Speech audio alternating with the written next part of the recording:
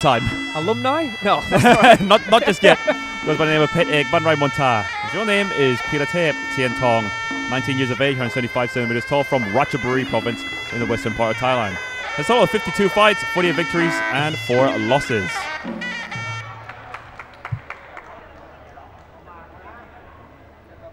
All right, so this is the 5th bout. Sorry, no, it's not. Ignore that. It's the 7th bout of the evening. And it is in the white corner, that man from Iran, Heydar Eskandari. And in the black corner, it is Petcheak Banrai Monta. And taking off Petcheak's Mongkon, of course, is Sayok Pumpamwang.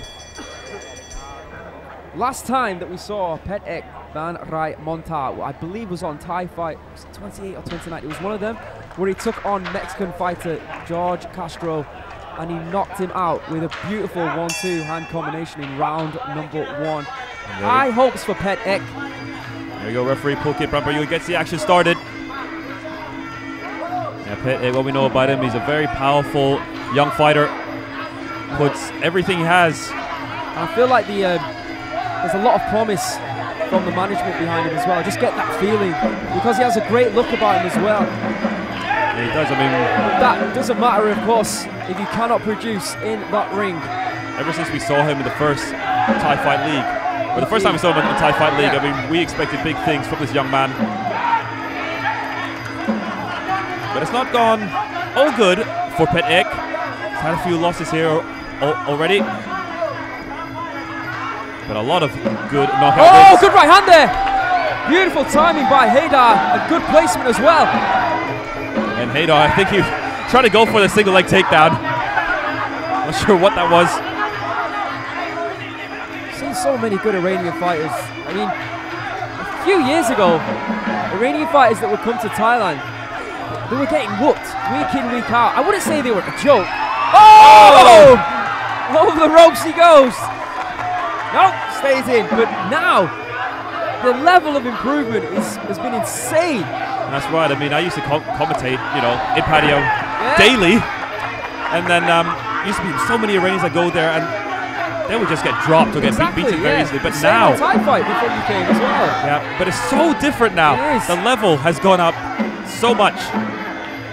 And the opportunities, of course, a lot more. They've really been learning their craft and starting to really excel at this sport. Good left jab there by Petcheak, and swings her overhand left. Heydar moving out of the way. Once again, grabs a hold of the leg.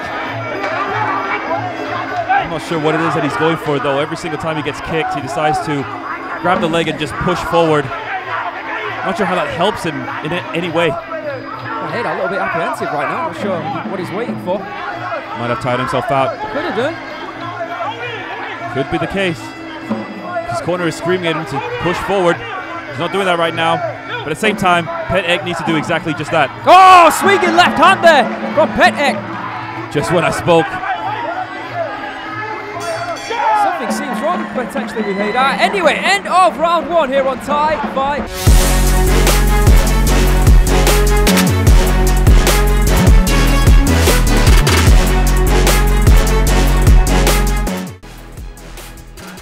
There you can see a beautiful left kick. The start of round number 1 by Petcheak. Beautiful right hand there from Heydar Eskandari. It really did cause problems and issues for Petcheak at the beginning of the round, but at the end, I don't know if something was bothering Heydar, but he was just standing still. He almost took Petcheak out of the ring, almost went on to main event WrestleMania. Unfortunately, it was not to be. And instead, after that was right at the end, he was just standing.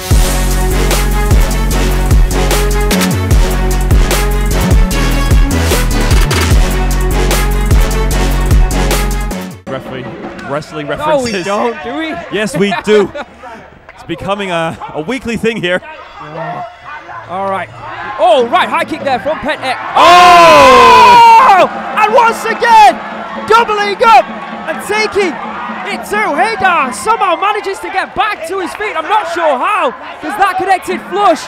I don't think Heydar expected the second kick to come in such quick succession. But Petcheak, he's going to go for it again.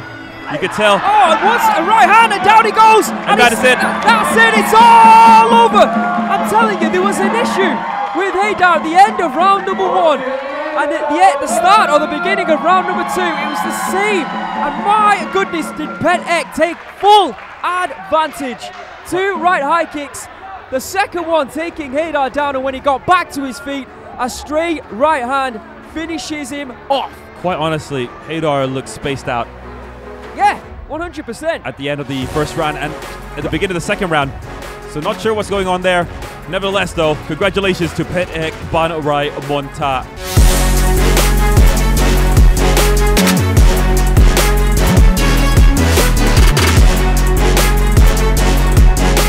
Every single fight.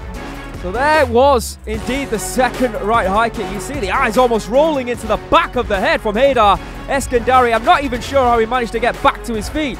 That was the first. And then you can see the second there, taking him down. And that was indeed the beginning of the end. I mean, that catcher could only protect you so much from high kicks like that. Wrapping his shin just to the top, above the ear. Whew. I mean, the eyes are pretty much gone. And then Petcheak doing exactly what he needed to do. I mean, it didn't really even connect, did it? It was a jab and then... I believe he was just wobbled already.